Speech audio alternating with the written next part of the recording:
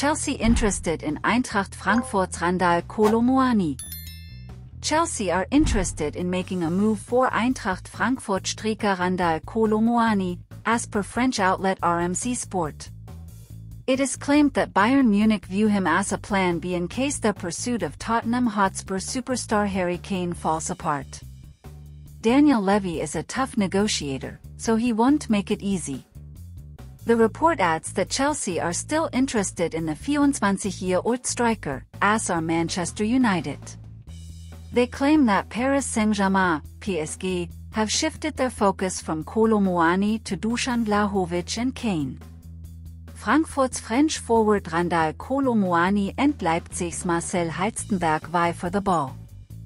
Photo by ODD ANDERSEN AFP v Getty Images. So, what to make of it? Chelsea should go ahead with a move for the French striker if they need another 9 to bolster their attack.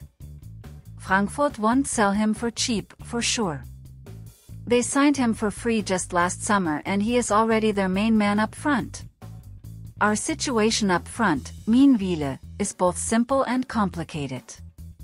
It is simple because Romelu Lukaku and Pierre-Emerick Aubameyang are both linked with exits while Nicolas Jackson has been added to the 9 position after Kai Havertz's move to Arsenal.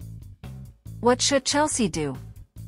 And it will become complicated if we fail to push out even one of Auba or Lukaku, and if Mauricio Pochettino isn't clear on where he wants to use Kolo Muani's international teammate Christopher Nkunku.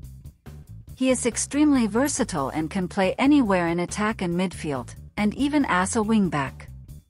If we do want a striker, Kolo Muani wouldn't be a bad option.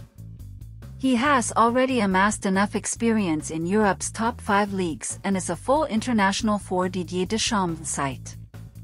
He had a massive season with Die Adler, where he amassed 23 goals and 17 assists in 46 games across competitions.